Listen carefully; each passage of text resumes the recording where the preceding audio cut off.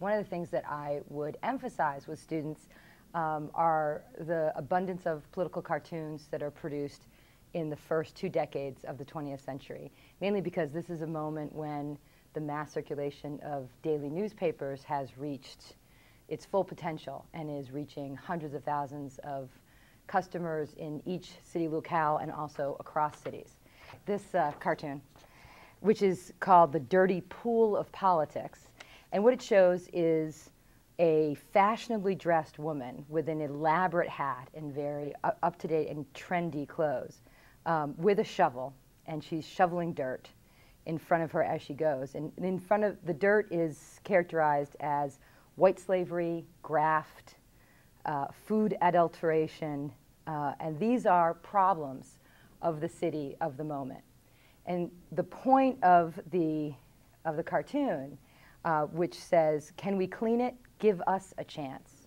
is to talk about how women are imagined as having a greater instinct for cleaning, a greater commitment to it, an investment of it, a set of skills and experiences that allow them to be not only the cleaners of their own homes, but municipal house cleaners. This is very prominent theme in the 1890s, and by 1900, when suffrage becomes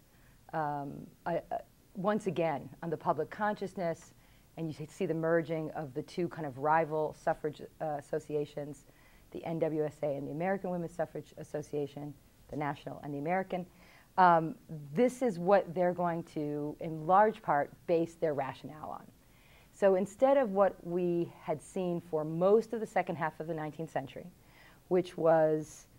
an emphasis on the human right to political participation that should be shared equally by men and women, sort of a principle, you see a change in tactics. Not that many of the suffragists actually gave up thinking along those lines, but they certainly switched rhetoric to something they felt would be more practical, more pragmatic, and some historians have used the term expedient. The one closest to hand was the idea that women are responsible for the home, and in an industrialized context, the home is no longer a private domicile that a woman has control over the quality of. So if you want to be able to clean up your home, if you want to make sure that one of the things in this cartoon was food adulteration. You want to make sure that the meat that you're serving your children is healthy and not rotten,